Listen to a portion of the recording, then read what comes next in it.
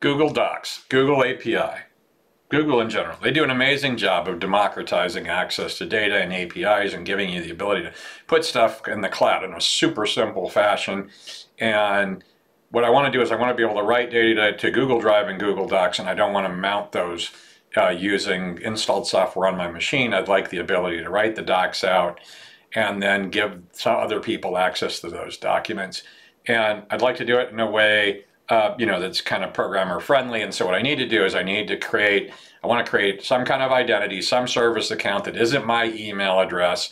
And I don't want to use my personal OAuth credentials and have it go right out to a document and then share that document with a group of people, right? So how do we do that? And it turns out what we're going to try and do is we're going to try and create an identity in the Google Cloud API console. We're going to try and create an identity that can be used just by the program. And there are a bunch of great walkthroughs on this, and I probably won't get to it in this. Maybe I'll do another video. So whoever you are that complains I didn't give you the code for this, I'll try and do it in another one.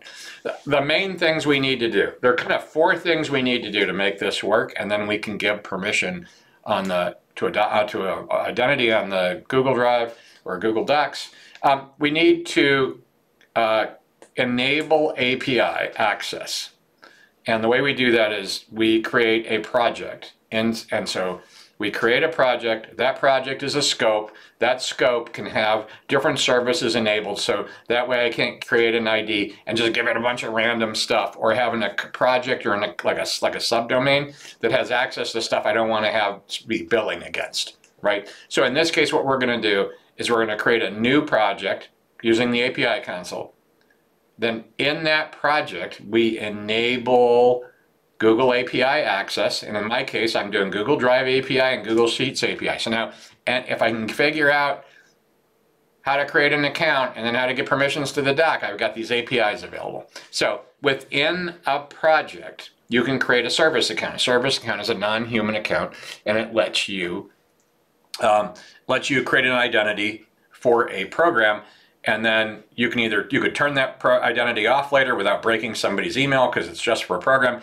You could share that identity between a couple programs. You could create a custom service account for each individual program and give them all different permissions. This one has permission to write to the doc. This one has permission to read but can't modify. And you can do that by creating these service accounts. And you can give programs access to documents using the keys that are provided to bind you to a service account.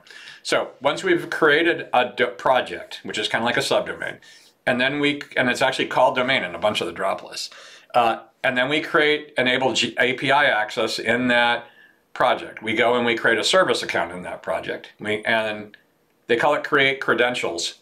It's really kind of an identity, and then that identity will end up with an email address. And a lot of the Google Docs permissions are based around an email address. And so you kind of get this synthetic email address bound to this service account that you're going to use in your programs. So we create a non-person service account, we pick a name for it, we create it, and we capture the email address because we're going to give that email address write permissions to different parts of our Google Docs or Google Sheets. And it turns out that identity automatically gets a role assigned to it, Google Compute, Google Engine Service Agent, and that basically lets us run this as kind of a program, right? So we've created a project, and then we enabled the APIs in the project, and then in the project we created a service account and we gave it a role. Now, the next thing we need to do is we need to generate a key, credentials. This could have been like an API key. Actually, there are 3 things that are supported: API keys, OAuth 2 client IDs, and service accounts.